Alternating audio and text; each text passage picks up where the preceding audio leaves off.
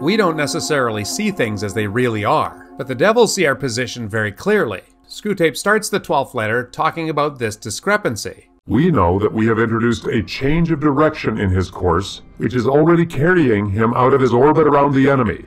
But he must be made to imagine all the choices which have affected this change of course are trivial and revocable. He must not be allowed to suspect that he is now, however slowly, heading right away from the sun on a line which will carry him into the cold and dark of utmost space. And if this is us, we shouldn't take comfort with the fact that we are going to church. Wormwood's patient is still going to church. Screwtape is almost glad that he's still attending because then the patient can be fooled into thinking that he's still in the orbit around God. As long as he retains externally the habits of a Christian, he can still be made to think of himself as one who has adopted a few new friends and amusements, but whose spiritual state is much the same as it was 6 weeks ago. And while he thinks that, we do not have to contend with the explicit repentance of a definite, full recognized sin, but only with his vague, though uneasy feeling that he hasn't been doing very well lately. Screwtape explains that they need to deal carefully with this uneasy feeling. If it gets too strong, the human will realize his true position and run back to God. But if it gets too weak, then Wormwood won't be able to exploit it.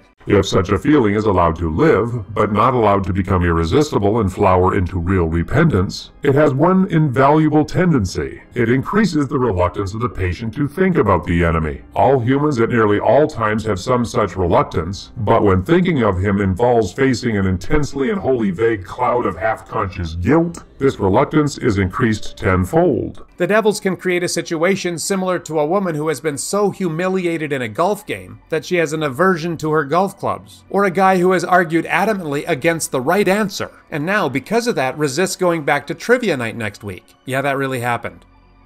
It's the same with a patient when it comes to approaching Jesus. In this state, your patient will not omit, but he will increasingly dislike his religious duties. He will think about them as little as he feels he decently can beforehand, and forget them as soon as possible when they are over. A few weeks ago, you had to tempt him to unreality and inattention in his prayers, but now you will find him opening his arms to you, and almost begging you to distract his purpose and benumb his heart. He will want his prayers to be unreal, for he will dread nothing so much as effective contact with the enemy. His aim will be to let sleeping worms lie. When they get us into this state, the tempters will no longer have to try to use the real pleasures as temptations, which wasn't very effective to begin with. When the patient is reluctant to meaningfully engage with God, he will allow anything to distract him.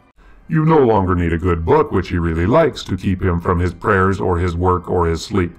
A column of advertisements in yesterday's paper will do. You can make him waste his time not only in conversations he enjoys with people whom he likes, but in conversations with those he cares nothing about, on subjects that bore him. You can make him do nothing at all for long periods. You can keep him up late at night, not roistering, but staring at a dead fire in a cold room. A column of advertisements in yesterday's paper? You know what the contemporary equivalent of that is? Scrolling on your phone. That whole last quote is about social media. It's the most effective tool today to prevent us from reading books we really like, from having conversations with people we like to hang around with, and most importantly, it keeps us away from meaningfully engaging with Jesus, when we kind of want to avoid him anyway. So a lot of people have this idea that it's God who's the cosmic killjoy, and if we get away from God and his rules, we can do all the fun stuff. This is just not so. Screwtape explains what the demon's goals are here. Oh, and think about all that scrolling that you do on your phone with this quote as well. To steal away a man's best years, not in sweet sins, but in a dreary flickering of the mind over it knows not what, and knows not why, in the gratification of curiosities so feeble that the man is only half aware of them, in drumming of fingers and kicking of heels, in whistling tunes that he does not like, or in the long, dim labyrinth of reveries that have not even lust or ambition to give them a relish, but which, once chance association has started them, the creature is too weak and fuddled to shake off. Wow. If we ultimately derive any pleasure from our rebellion, the devils will consider it a failure and work hard to make it not so. Wormwood is apparently typical of all young tempters. He wants to lead his patient into big, awesome sins, like selling drugs and robbing banks or something. This is Screwtape's response. But do remember, the only thing that matters is the extent to which you separate the man from the enemy. It does not matter how small the sins are, provided that their cumulative effect is to edge the man away from the light,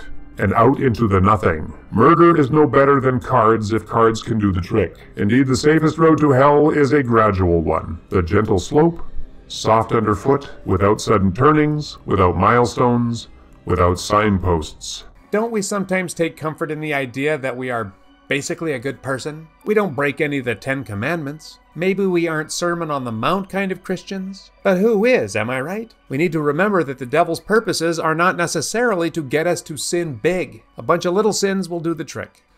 Thank you, and we'll see you next time.